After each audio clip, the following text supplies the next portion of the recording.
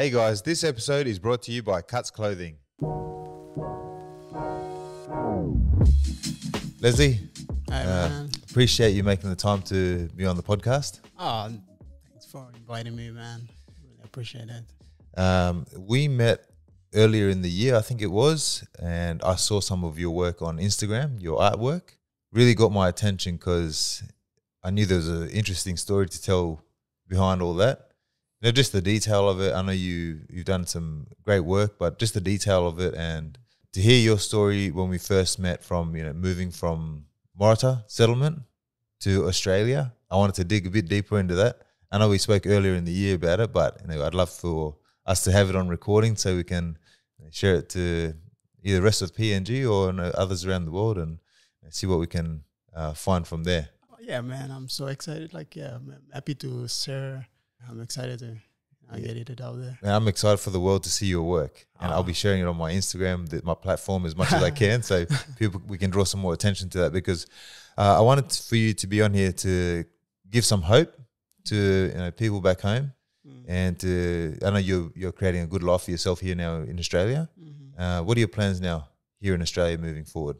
Oh yeah, I just graduated from National Art School, so at the moment I'm thinking of I got some other plans of doing my extra study or doing masters and stuff, but I just want to do some more exhibitions to put my work out there, because you have to reach as much as people, but if you want to reach people out, and that's in the art world. The only thing is to go through doing exhibitions. Yeah. So that's the point that I am at the moment.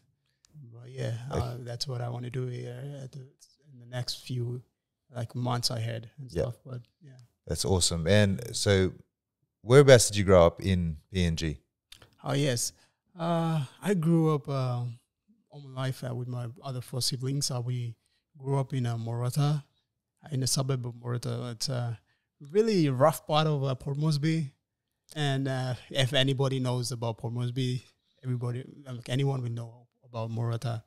But it's a really when you see from another perspective, it's so different. But as someone who grew up there, it's home to me. Yeah, and I really love my friends I'm growing up with, and the people that I knew. Everyone are like family to me. So it's a thing about PNG that I like, is everyone knows each other. Yeah. So in the settlement, when you're living in there, the perspective is very different inside than when it is from the outside. Yes. Yeah, it's a completely different perspective because of the way when you see it. Yeah. Well, how do you think someone from outside of the settlement would see? What would their perspective be of that? It's always the perspective is it's a place where there's rascals and where there's trouble. Where there's always trouble, and if you want to go there, you're gonna be careful, because if you go there, you're gonna be robbed. Yeah, you can be. So it has a repetition of that. If you see if you live in other part of Port Moresby and towns and stuff like that, but it's a really home of really great people coming out of there, even though it's a it's a really low kind of I would say socioeconomic standard of living. But I think recently it's changing, so it is good to see. So, but there's people living in the settlements. They want a better life. They're trying to create a good living environment there. You're one of them, and you're saying there's many more in that community as well. Yes, they are the thing is, I'm so happy that you invited me to do this, because they needed some inspiration or someone to show a light to them. There's always a way to go to achieve what you wanted to achieve, even though you can come from probably not so much hope there. That's right. Yeah. That's why I wanted to get you on here, because first of all, your work's pretty amazing in the art space, and I want to give a bit more hope to people living in the settlements, because it can be tough. Life can be tough. I never lived there amongst it. I grew up in the village in Tubus area. Life is a lot more simple and easier there, I believe. And there's tough places to live everywhere, and it's always relative to how you're growing up. But I just want to get a bit more of your story. So How did the opportunity for you to come to Australia happen?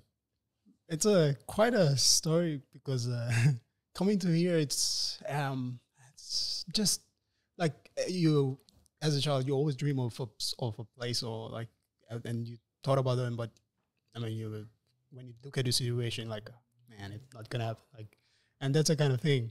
And one thing is that what I knew as a kid is that I want to travel, I want to see places, and I want to explore other cultures and stuff. Even though I had this kind of ambition, and I wouldn't know that I will kind of get out of, and I can come out and live in a place like here, and it's really like eye opening, but it's at the same time it's cultural shock, but there's so much opportunity, like outside here than back home, and that's the thing. Like, I felt like I was so blessed to come out here because of what I am good at, creating art and paintings and stuff.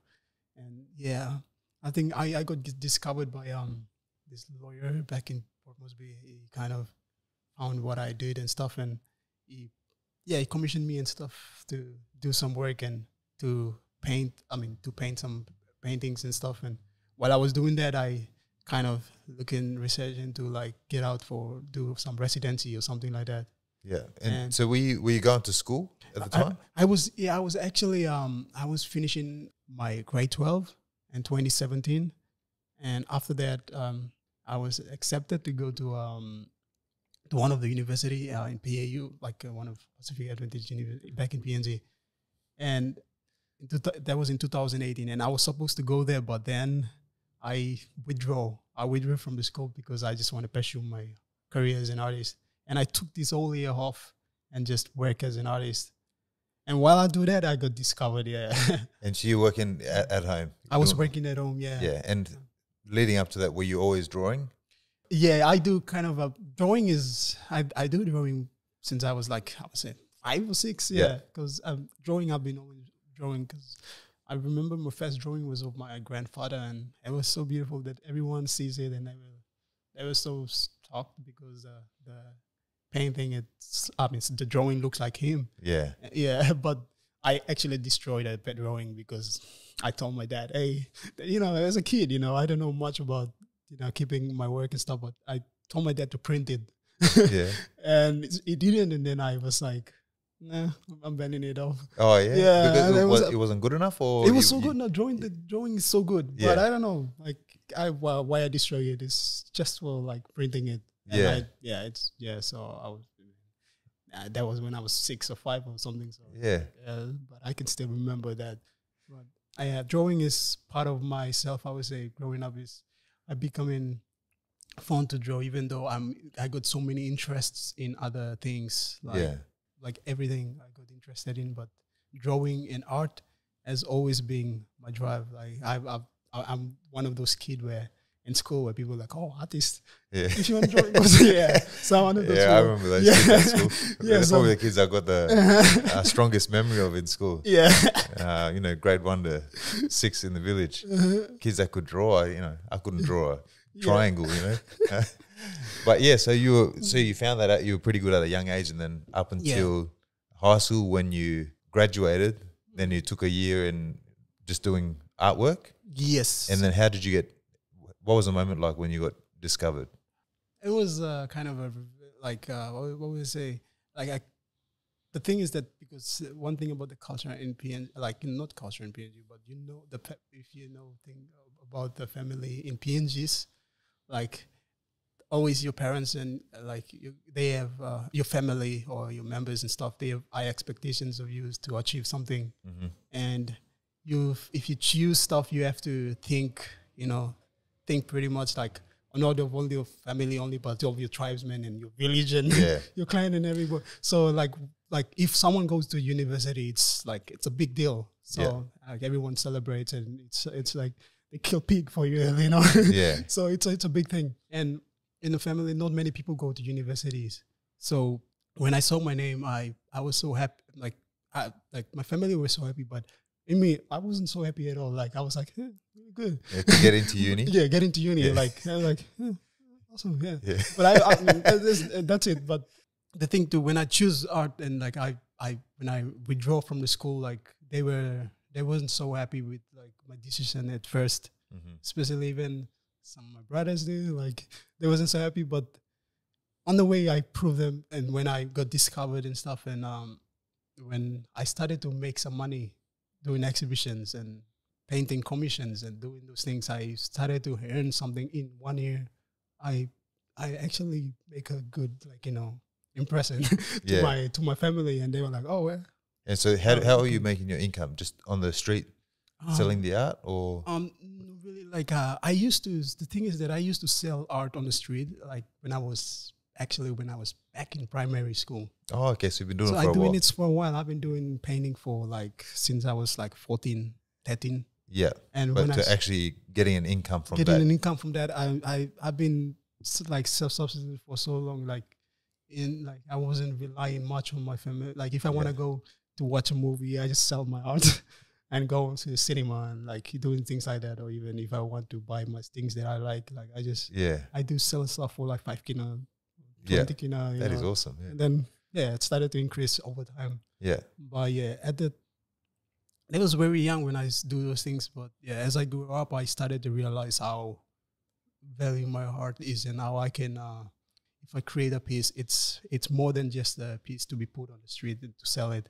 I wanted it to be presented in a way that it suited its quality. Yeah. So I started to put it in exhibitions. There's exhibitions of sews in when they organize some events and stuff. I put it out there too, and and then I make some good bucks from that. Yeah. Then but the income was enough for you to live off, and to live off from it, to help provide for the family as well. Yeah, it is, and I do some save up and stuff on my way, and I try to save as much as I can or whatever, because the thing is that I wanted to go to like art university.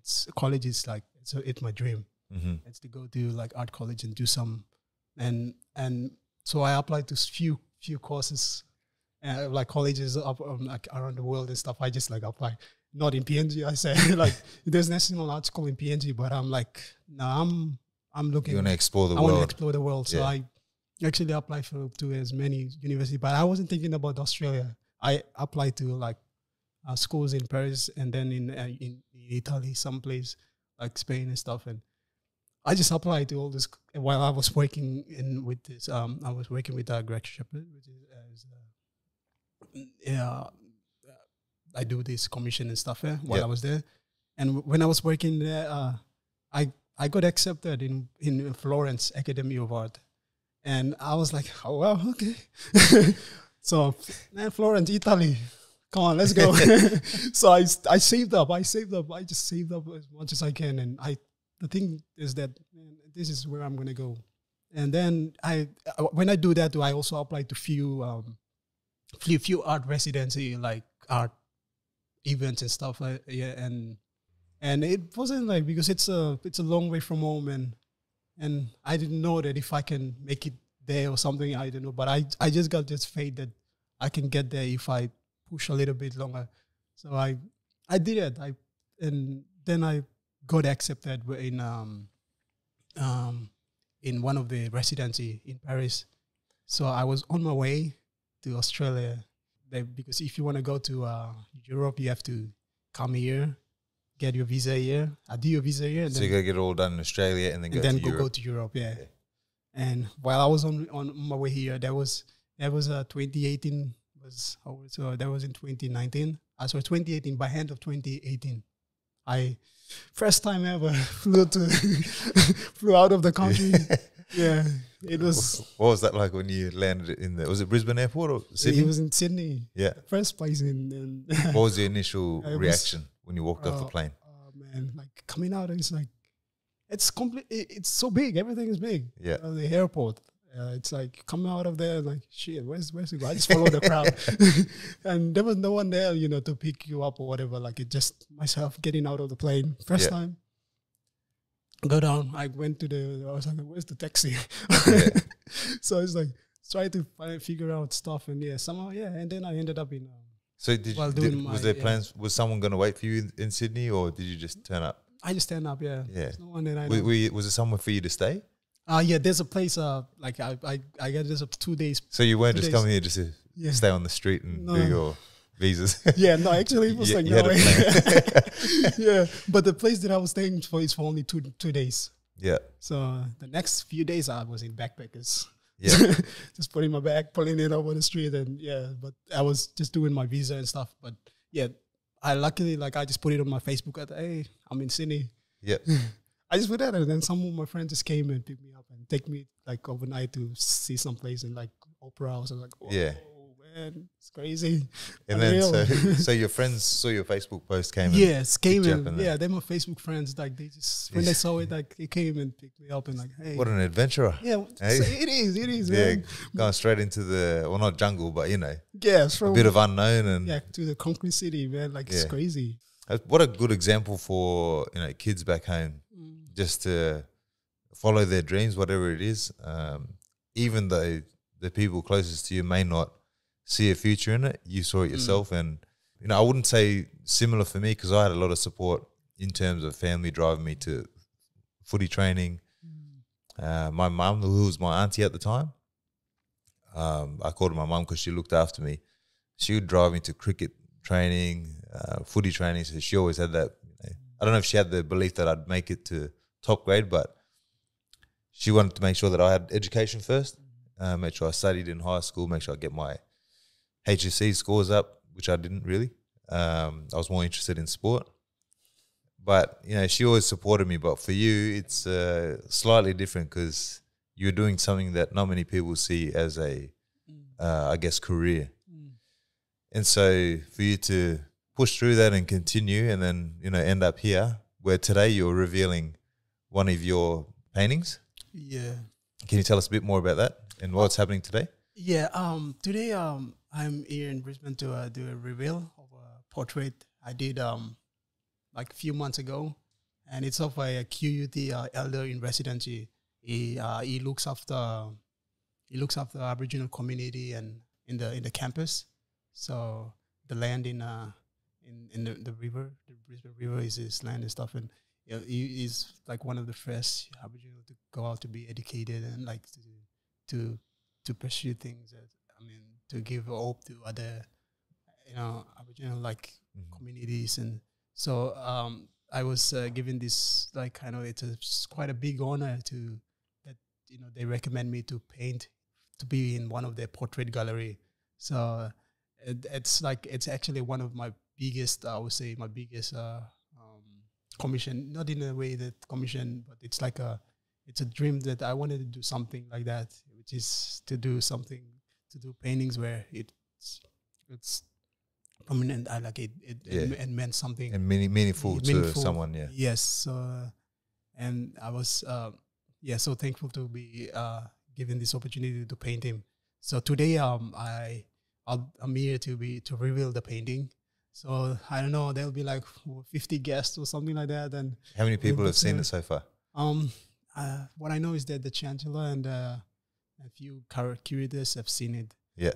So no one has seen it yet. So it's gonna be a big reveal where just go open it up and open the cat and that's a painting. What's the name of the person you're revealing today? His name is Gregory Hibbert, but they call him Uncle Chag in the campus. Yeah, so he's a legend in his way. So I'm so excited to showing the painting today, and I'm also a bit nervous because it's nervous. What are you nervous for? You gotta give a 5-minute speech. Oh yeah, are you prepared for it?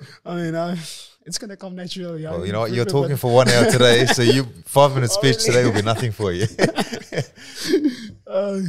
Yeah, so that's what I'm gonna do today. So I'm kind of excited for.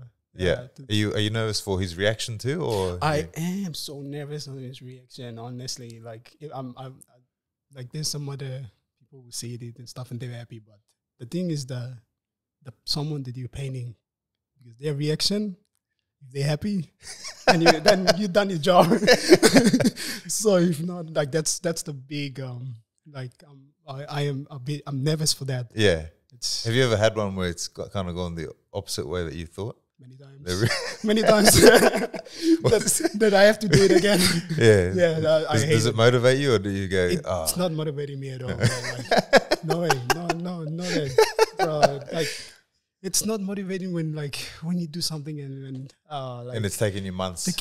And it can take you like longer than that. Like it just sometimes it drains out all of your inspiration and like you just don't want to paint at all. Yeah. How do you react to that? How do you respond? Because that's a challenge in itself. And when it's not motivating you, how do you get up for it to keep going? Man, sometimes, bro, like, so I just destroy it. The thing is that, I destroy it. No, it's kidding. I just destroy all. Do you feel good from destroying it? Yeah, just destroying it. I tried to let go of it, but luckily one of my friends asked me out in a way to like, if you have this energy where you hate something, just destroy it. So my first painting that I did, it was some few years ago, is that I destroyed the painting that I did so good, but I destroyed it. And along the line, like try to do that. Like, if do you ever think I destroyed it. You destroyed it, but maybe to someone it's worth like maybe 20 grand. And that's right. I know. You just destroyed 20 grand right there. That's right. It's on the spot. On the spot, yeah. Yeah. Actually, that's how you deal with it. You just go and destroy it and then restart. Yeah, then restart from the scrap. Like that painting that I will reveal today, I painted it like 4 times. And geez, I hope he likes it. Yeah. I hope he likes it. I know, like far out. The painting took me 4 months, and I painted it 4 times on the same canvas, and I repainted it again. And the last one, the one that I was happy with, I only did that in 3 weeks. Yeah. Yeah, and that's how crazy that is. Yeah. I mean, it's only 3 weeks, but it still took you a lot of months to get to that point. Yeah, to get to the point. That's the idea of painting is always. Yeah. Yeah, that's why I really like do my own stuff instead of commission. Yeah. Oh, well, I hope, and I know you do well today, and I'm sure he'll be very happy with it. And hopefully you don't have to destroy it, because sort of months of work in that. No, I'm so happy because it's gonna be good. We took photos of me yesterday. I know you're gonna do a painting of me sometime next year. So I would like to see if you take a photo of the one you destroyed, can you take a photo of it, send it to me before you destroy it? If you do, I will. You'll see already. But I'm excited to see that. The work that you're doing, it's awesome. Your Instagram tag, I'll make sure I put it on the podcast notes, and on my Instagram, Facebook as well. Hey guys, just going to take a quick break from this episode. I want to mention Cuts Clothing. They've been a sponsor of mine for a couple of months now, and now they're sponsoring the episode. So I just want to talk a little bit about them. So these guys make elite apparel for the modern professional. As you can see, I've got the polo on, the cap. I enjoy wearing them every day, and I like to put myself in that modern professional category. And so every Cut shirt is designed to provide a perfectly tailored fit. Plus, Cuts has all the essentials for looking sharp, like tees, polos, caps, hoodies, and more, so you can look and feel good no matter what the occasion is. Now, I wouldn't say I know too much about fashion, but one thing I do know is that Cuts have mastered the art and science of perfecting the men's tees. I wear these shirts for meetings, podcasting, catching up with friends at a cafe or a restaurant, or just when I'm at home spending time with my family. And because you guys are Mindset listeners, Cuts have allowed me to give you guys 15% off your total order. Head to cutsclothing.com, that's CUTS clothing.com, and enter David Mead 15 at checkout. All right, let's get back into the episode. The type of painting you do, is it, what kind of painting would you call it? They call it like hyperrealism. Hyperrealism. Hyperrealism, but I kind of call it like emotive realism, where it's mostly, because you can see some brush strokes, you can see some stuff, like it doesn't seem like when you get closer, you will see that it's a painting. Yeah. And I like to keep it where you can feel that it's a painting. It's not a photograph. Yeah. But some hyperrealism, it's like photo. You can't tell that it's a painting at all. It looks so much like photo. Yeah. Yeah. I guess everyone's got different interests in that space, right? Mm-hmm. So it's pretty competitive world, I'd imagine. It is, yeah. the art world is so competitive. That's why like you have to make your way up. You build your portfolio slowly, do a lot of exhibitions, and is that where like the top artists kind of make it? The more exhibitions they do. Yeah, it's the more you put yourself out there and you show your development in what you're doing, but at the same time what your heart speak about. So like for myself, I speak, most of my works is all like, I paint the faces of like the lost faces, I say, because the faces started to fade away. Like I paint like hyperrealism of like indigenous Papua New Guinea and the culture, because I felt like it's so unique and different, and I felt like that's what I felt like, it's my voice, and it's so different from, I see so many works like over time, and I felt like there's so much potential in in art world to show like our culture and stuff like that. So that's what I do. Like I try to keep this face fragmented forever. Yeah, because there's some years time where it could be it could worth seeing, or it can worth something of people, especially younger generation. They might turn back to it and try to meant something for them. Yeah, no, that's awesome, mate. Because I guess you're trying to play a part in showcasing PNG to the world, because there's a lot of potential there, a lot of hope that can be helped to progress. To any kids out there who are listening who love what they do but probably think it's probably not going to support me or my family, is there any advice you have for them back home? Like if you were to go back home, what would you say to them? Yeah, I would say like, if for me, my advice to young kids who pursue their dreams, or they wanted to, like, they have some talents that they want to show, but the industry is not, it's weak, and you compare your situation, and that's the thing, there's no support from family, or and you see that there's no way to go up there. I believe that like one thing is to just persistence on what you're doing. And as a kid, like if you're any kid out there who listen to it, like just be patient in what you do, and try but one thing is that don't think about your area that you live, but your mind is like, just put it out there. Because for myself, like even though as a kid, I've seen a lot of like art from like Renaissance period, and appropriate all these paintings. Like I do the same paintings, like just like I paint them, and even though we got the art world in PNG, but I did not base on my work on like the concepts what someone have done before, but my mind was somewhere like I'm thinking of a art in Eurocenter, like art in like Europe, and that's what that kept me away from the society. Like it became my escape. I create art to escape reality, like but it's because of that kind of motivation, or because of that kind of thought where you put your mind in a different world, I would say, like a different context of where you are. Then I believe that over time you because you develop yourself, it's the nature where you right now will it will not suited you. So it's somehow going to push you out there, because your mind is focused on somewhere over. So it's naturally it will happen, and that's what I felt like, because I think I'm there. It's like you've manifested the whole thing. Yeah. It's just like when you do overtime and you just constantly doing it, and and that would be my advice. It's like whatever field you are in. I can definitely relate to that. It's great advice for kids, staying patient and picturing where you want to go, because it'll draw you closer. I remember as a kid in the village, and you mentioned something about support from family. Your family does want to support you, but they've got their idea of what you should do rather than your own idea. That's what you're going to be battling against most of the time.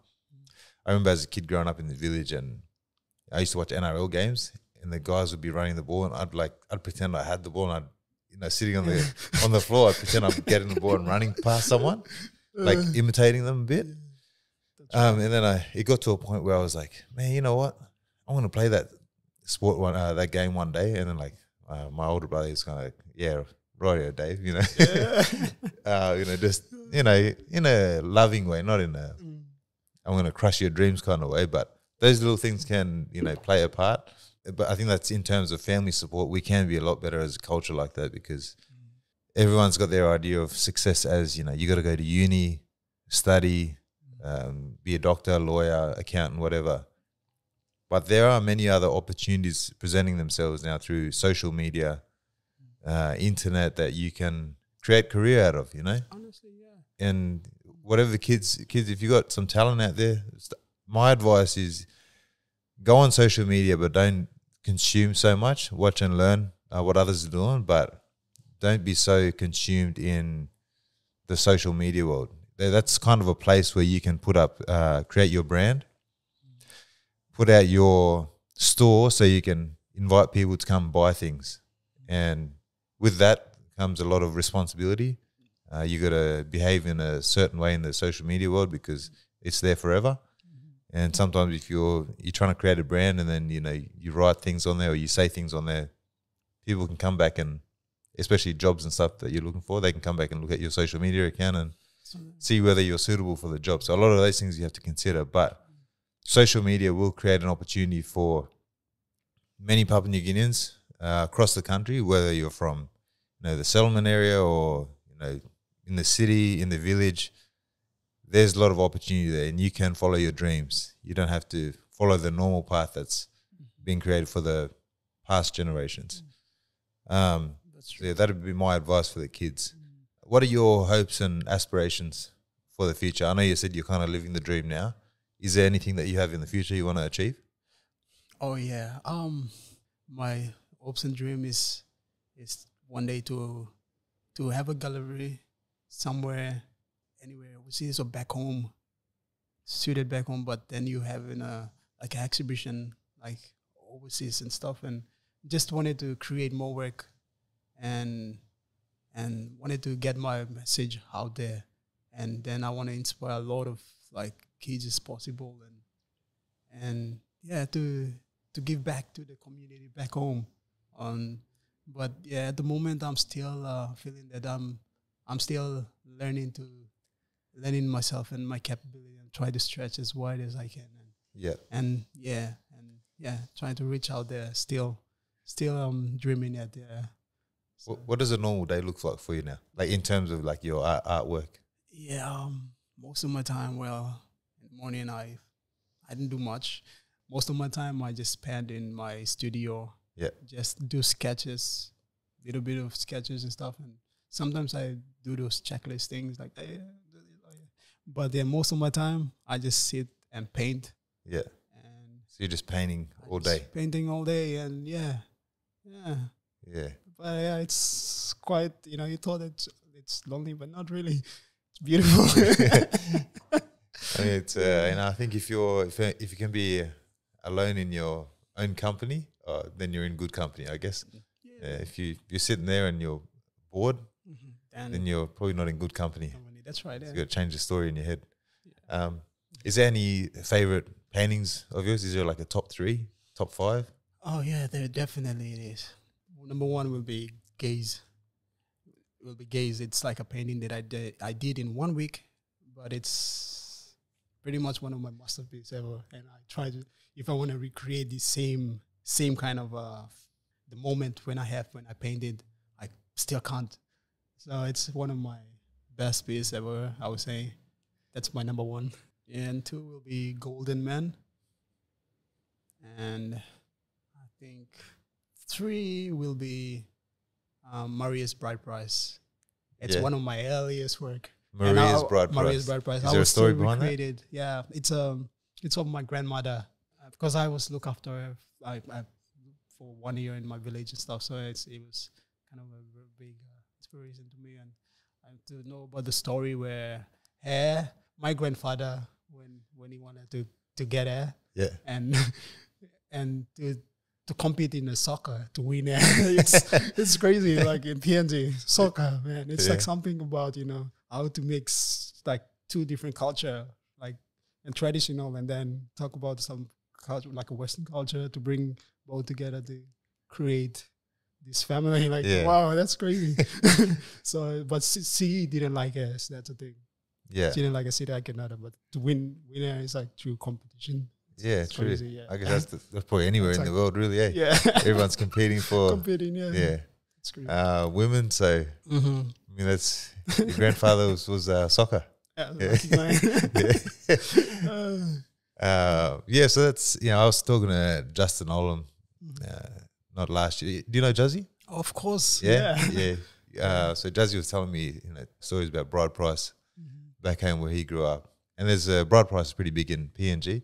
In my village, it's still going, but it's a lot more monetary based rather than the old traditional ways of exchange. And I guess it's always going to change over time. Back where you're from, is there any similarities in that Bride Price space to Juzzy? what Juzzies or Yes, the same. It's same. Like you have to women have to together. You have to an exchange of pigs and But this thing where before there's a bride price, is like a family of woman gonna give something little to the guy's family. Yeah.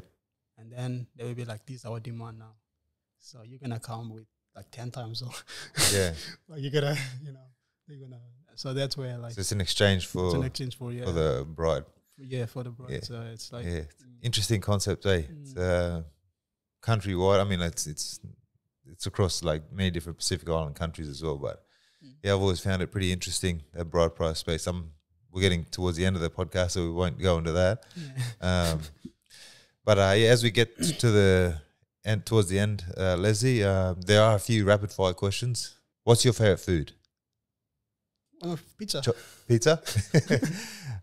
Do you have a favorite quote or saying that you live by? Oh yeah, live day by day. Enjoy every day by day. Yeah. Is there a favorite artist in terms of music and drawing artist? I've listened to so many music and stuff.